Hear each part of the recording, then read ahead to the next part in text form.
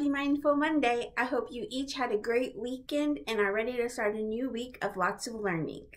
Let's start the day with some breathing exercises. We're going to breathe in and out 5 times. Remember, if 5 times is not enough for you, keep breathing in and out until your body is completely calm and your lid isn't flipped anymore. Here we go.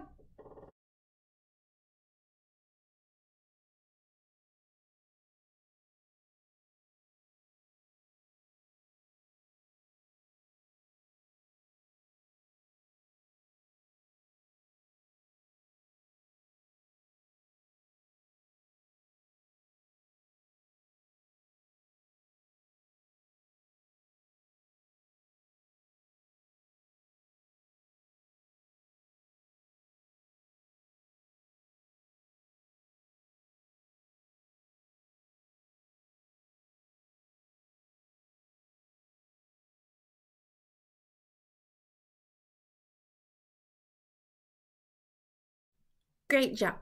Today we're going to talk about empathy. Empathy is the ability to understand and share how someone else is feeling.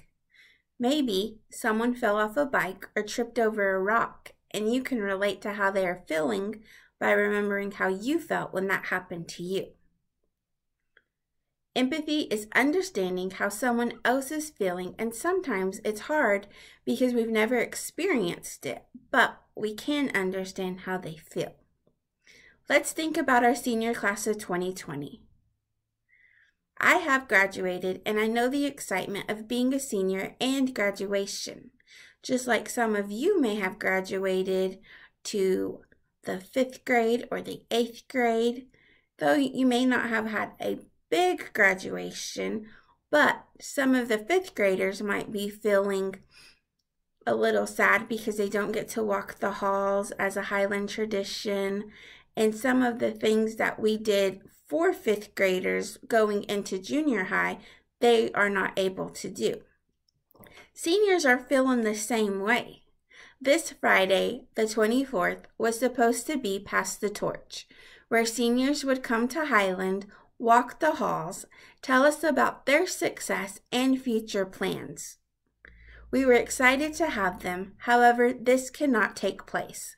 But I don't want them to think we forgot about them, so I need your help. I need each of you to be creative and make a sign, big or small, to the senior class of 2020, congratulating them on their success and wishing them the best of luck. You can take a picture with your sign or upload a file, and I will send it to the high school counselors to share with the class of 2020. Now, if you know someone who is graduating, feel free to personalize your sign with their name. I can't wait to see your pictures, and thank you for all your help. See you next week.